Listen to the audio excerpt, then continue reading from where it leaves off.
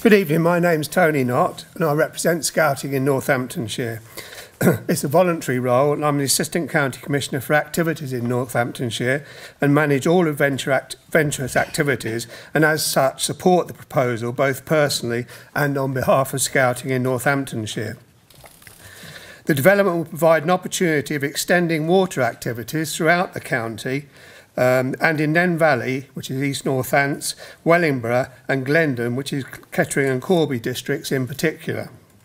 Scouting exists to actively engage and support young people aged 6 to 25 in their personal development, empowering them to make a positive contribution to society. A balanced programme is provided, but most join predominantly to take part in outdoor and adventurous activities. And if these opportunities are not provided and maximised, young people do not stay with us. Membership in Northamptonshire in this year, 2013, was 7,600, which is a significant number of people.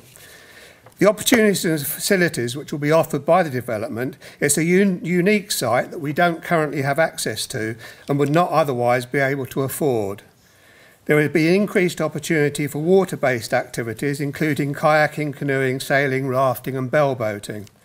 There's an increased opportunity for conservation activities and understanding of the importance of preservation of our natural environment. Use of a boathouse, boat storage facilities and a meeting room free of charge. A permanent purpose-built facility would enable us to arrange formal activity training courses, both for young people and adults, which is not easy to do when activities are arranged on an ad hoc and logistically difficult basis. The scheme will open up an empty site on private land for young people to enjoy. And in conclusion, Scouting develops young people both individually and as team members and gets them outdoors and engaged in physical activity. Rushden Lakes will give more young people the opportunity to take part in adventurous and exciting water activities. Thank you. John Webb. Good evening, sir. Good evening. The Sea Cadets is a voluntary youth charity sponsored by the local community and the Royal Navy. And the Sea Cadets' aim is to help young people into responsible adulthood. Our activities, primarily waterborne, provide self-reliance, confidence and teamwork to our young people. We aim to get young people active and experiencing new activities, whether that is paddling a canoe or participating in a tall ship race in the Channel. The LXB development offers the Sea Cadets a valuable local resource to get young people afloat and active. We can use this facility to get our young people to appreciate the environment and enjoy an active lifestyle whilst being watched by the local community. Young people often get a bad press, but people seeing young people enjoying water sports responsibly will, we believe, encourage others to join and for adults to look differently on young people's skills.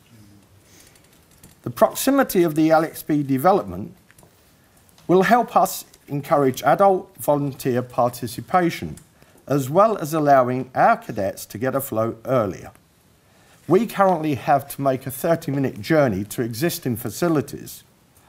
Therefore, this new facility, every session could be extended by an hour, and that would be really beneficial because the new facility will be close to our main source of cadets and members in Rushden, Raunds and Wellingborough. We find that participation in water sports for young people gives them a sense of teamwork and worth. Often water sports are only accessible if you join a local sailing club or own your own boat. We provide qualified instructors and equipment to all young people. Often the young people we encourage will not have the local parental support, so we provide a minibus for cadets to access our activities. However, due to distances, we cannot exploit more potential of more young people. We know that with the LXB facility, the water sports will be close enough for young people to cycle or use public transport to attend our activities and thereby take the pressure off of our minibus transports. The LXB development will offer us a safe environment to undertake our activities and store equipment. We know when we make our activities visible to the public, this encourages even more young people to get involved. Whether this is young people, local supporters, or volunteers, the public profile helps us give more to the local community. Therefore, we are positive supporters of the scheme. Thanks, sir. My name is Maurice. I'm speaking on behalf of the Maritime Volunteer Service.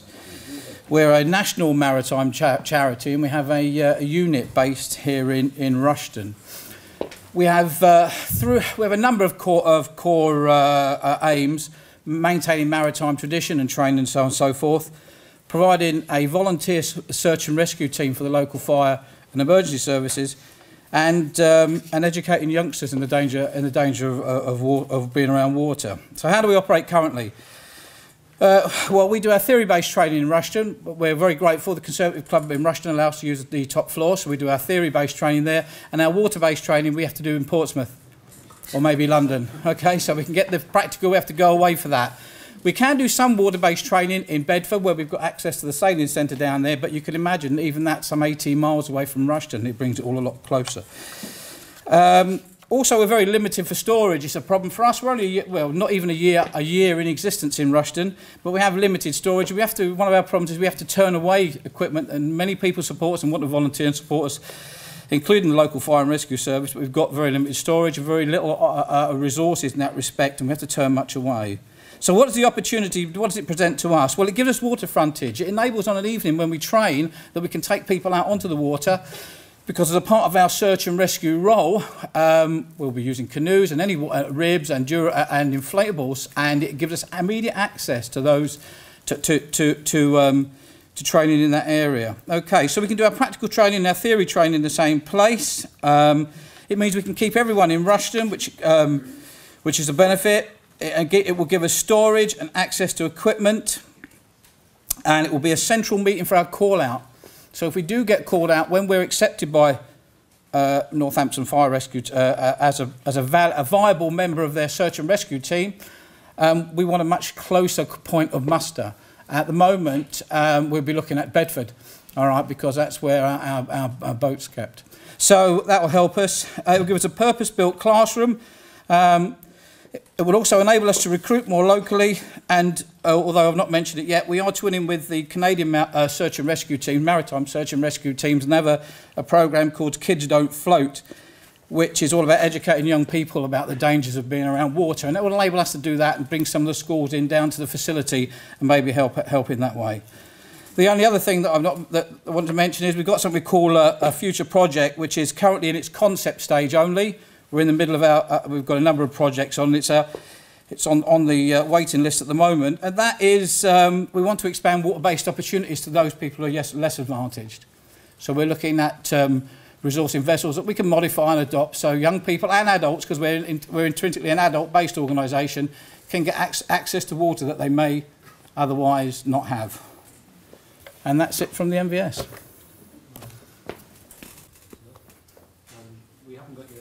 No, I can see that. Yeah. And how many volunteers do you currently have? Well, currently we've got 15. Okay, all adult volunteers. It's actually been away from the water. People think, well, you're a bit far from the sea, but actually that is an advantage because we've got very little competition. So. And you said you're interested in assisting people from disadvantaged communities. Yes, it's what. Sorry. How would that? Well, it's not just disadvantaged, it's physically disabled, it's access to some of the vessels. Vessels need to be modified sometimes for some people.